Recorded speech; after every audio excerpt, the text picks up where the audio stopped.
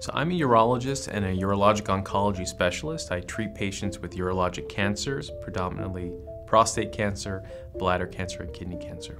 So my interest really is understanding which patients with prostate cancer need to be treated and how best to treat them.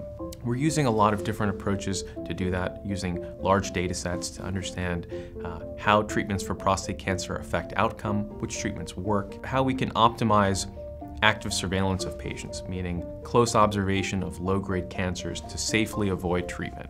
We're also doing genomic profiling of patients' prostate cancer from biopsy, integrating that together with what the patient actually wants, what the patient's concerns are, what their values, what their family's concerns are, into sort of a holistic picture, I think is really what's exceptional at Yale. So I absolutely love my job. I love working with patients. I love the challenge of it. Every day I have the ability to make a difference in a patient's life. It's a tremendous honor, it's a tremendous responsibility, and it's very, very rewarding.